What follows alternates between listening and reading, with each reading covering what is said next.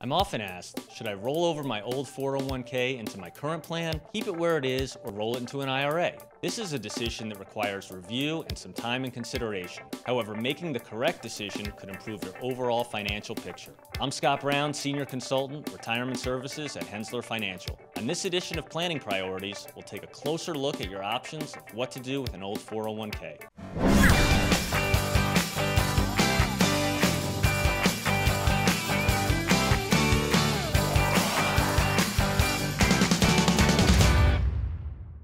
As I mentioned, you have several options, rolling into a new plan or to an IRA. Generally, you never want a cash distribution from a retirement plan, as you will owe regular income tax and possibly an early withdrawal penalty.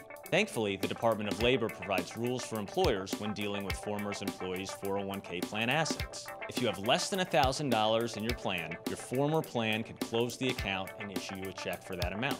If your account has between $1,000 and $5,000, your former plan can roll your assets to an IRA administered by a third-party custodian. If you have more than $5,000 in the plan, your former employer is obligated to let you leave it there if you choose. Let's first look at rolling your balance into a new 401k plan at your current employer. A consolidated view of your financial accounts can give you a more complete view of your overall portfolio, making it easier to monitor your investments and your beneficiary designations. When you have multiple accounts at various providers, it becomes increasingly difficult to track the investments, the fees, performance, and the rebalancing of your overall portfolio.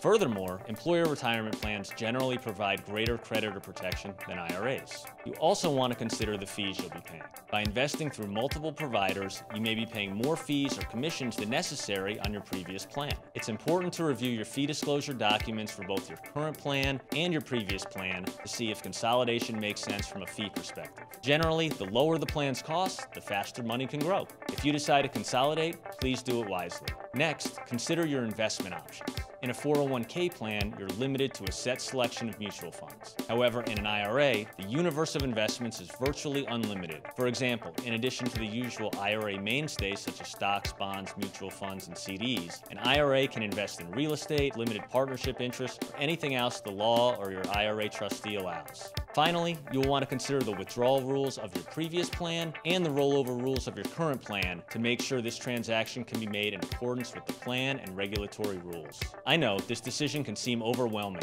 There are so many points to consider. At Henssler Financial, we are happy to provide an analysis of your previous plan versus your current plan to provide clarity on your investment performance, tax considerations, and fees. From there, you can be armed to make the most appropriate financial planning decision for you and your family regarding how to best invest your hard-earned money. Please feel free to reach out to us with any questions about your plan. We are here to help so that you can best take control of your finances and, in the end, improve your overall financial picture. I'm Scott Brown with Henssler Financial.